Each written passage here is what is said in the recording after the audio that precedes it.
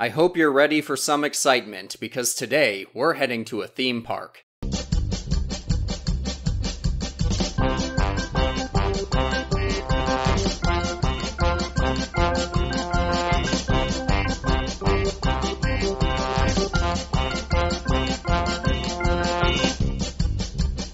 But before we go, we have to reminisce on SpongeBob Season 8. I'll admit, while I do remember seeing a good few episodes on TV, I didn't see too much of it at the time. By then, I had gotten addicted to the internet and watched YouTube for entertainment more than television. I also think My Little Pony had me in a chokehold when most of the episodes aired. Not sure why I'm confessing that. But for some reason, whenever I'd tune in, I would almost always catch the episode Glove World R.I.P., or Glove World RIP if you want to be a little silly. I don't know if they just aired this episode an absurd amount of times or if I just had the weirdest timing, but it seemed like I never missed a showing of this. I recently rewatched it in preparation for this video and I got a good few laughs out of it. I gotta admit, Patrick chasing the crowd with a giant hammer without any context was pretty hilarious. Basically, the episode went like this. SpongeBob and Patrick hear that their favorite theme park, Glove World, is shutting down. They go to the park to have fun for one last time, and everything seems to be incredibly unsafe, kinda justifying why they need to shut it down. A little over halfway through it, they decide they're going to fix Glove World, but they only make it worse. In the end, it turns out they're only closing Glove World so they can open Glove Universe, a much bigger theme park. Though it should be noted that Glove World still appears in later episodes, while Glove Universe is hardly ever seen again.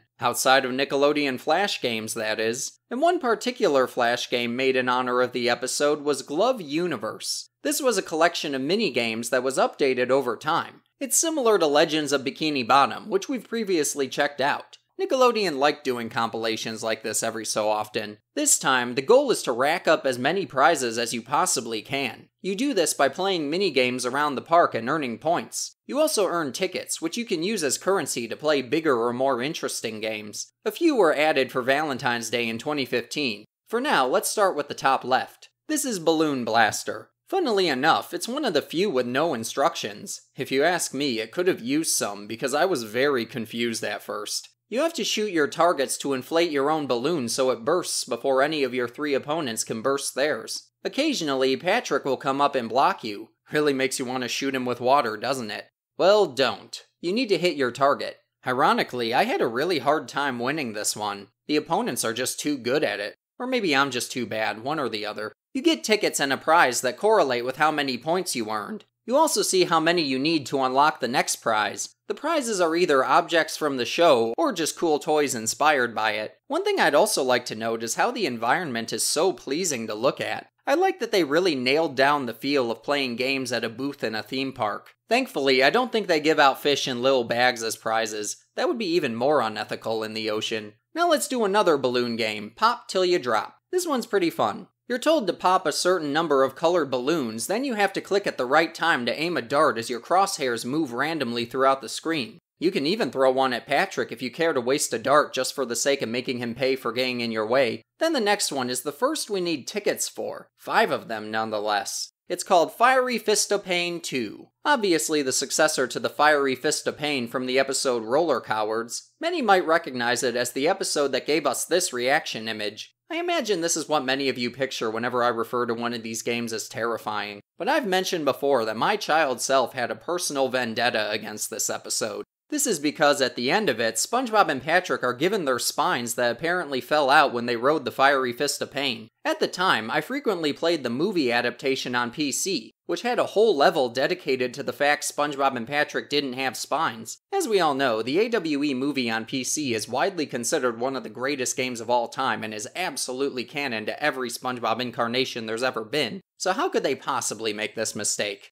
You know, I should probably specify this is a joke before it gets taken seriously, but regardless of my vendetta, I used to like the episode. My friends and I would occasionally quote the Harold no line, mostly because we pictured it as Harold from Total Drama. But let's ride the Fiery Fist of Pain 2. You might be disappointed by how easy it is to die in this. You have to ride the roller coaster, collect balloons, and jump over holes in the track, which is easier said than done. You have to click or hit the spacebar at just the right time to jump over them. If you fall off right away, you don't get the chance to try again, so you just wasted 5 tickets on nothing. But if you're a frequent player of Nickelodeon Flash games, this might look really familiar to you. That's because it's heavily derived from a game called Fiery Tracks of Fury. Both of these were made by Workin' Man, so this is kinda like a sequel to it. In it, both SpongeBob and Patrick are in the cart. You avoid giant fiery fists that punch holes in the track, which you have to jump over. You collect tickets and balloons to increase your score. It's pretty easy, up until you're faced with 3 fists to avoid.